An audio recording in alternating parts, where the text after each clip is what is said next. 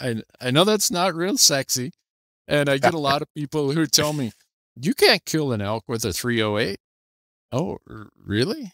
I got a bunch of elk that went through my freezer that didn't get the memo.